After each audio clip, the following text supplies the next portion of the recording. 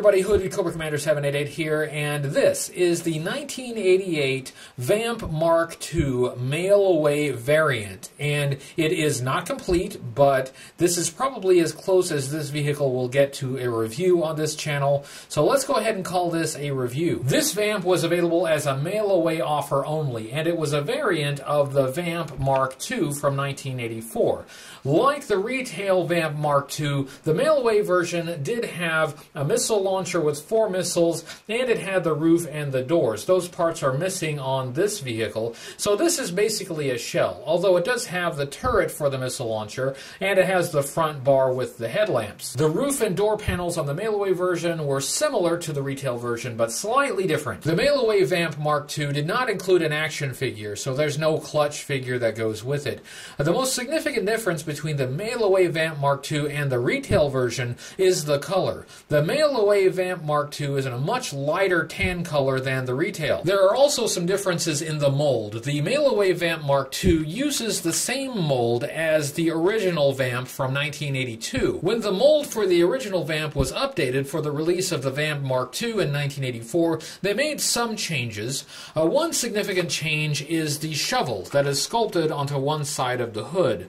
Most later releases of the VAMP mold included that shovel, but since the mail-away VAMP Mark II was using the original VAMP mold, it does not have that shovel. You can see that shovel detail on the Cobra Stinger from 1984, which also used the mold for the VAMP Mark II and has that shovel detail. Up here in front, the mail-away VAMP Mark II has the retail VAMP Mark II's front bar with the headlamps, but in a light tan color instead of dark gray.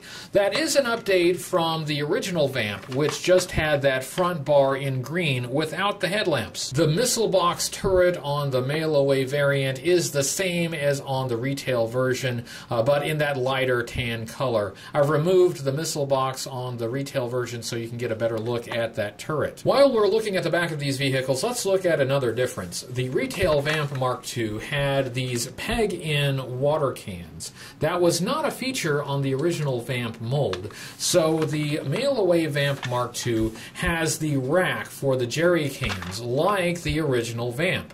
Of course, the jerry cans would be in light tan rather than green, and of course they are missing on mine. Another difference between the retail VAMP Mark II and the mail-away version is they do not have the same dashboard. That is not easy to get on camera, but the retail VAMP Mark II has a larger and more detailed dashboard.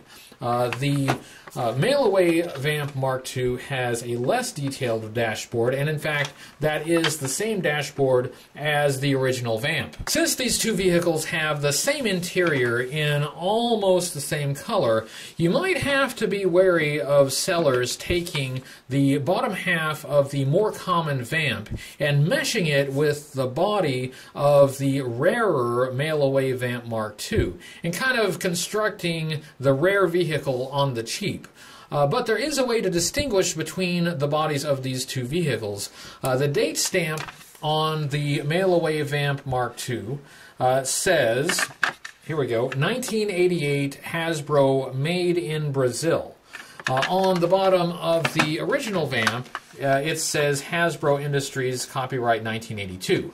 And just for comparison's sake, the retail VAMP Mark II says Hasbro Inc., copyright 1984. The stickers on the mail-away VAMP Mark II appear to be the same as the stickers on the retail version. Of course, the placement of the stickers is often different, just because kids put stickers in different places when they assemble these vehicles.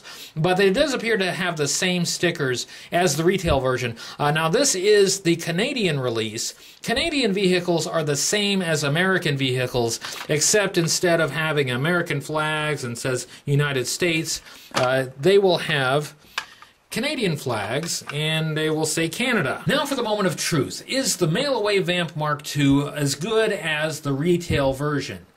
Personally, I like the retail VAMP Mark II better. It's possible I might change my mind if I had the missing parts on the mail-away version, but I don't think so. I really like the darker brown color on the retail VAMP Mark II.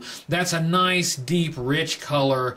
The lighter tan on the mail-away variant just seems a little weaker, although both would be fine for a desert environment. That was my brief review of the 1988 G.I. Joe mail-away VAMP Mark II. I hope you enjoyed it. I apologize for reviewing an incomplete vehicle, but honestly, this is probably about as complete as this vehicle is going to get for my collection. I hope you liked having a little midweek full review. I'll be back with another full G.I. Joe toy review this weekend. I hope you tune in for that. And until then, remember, only G.I. Joe is G.I. Joe.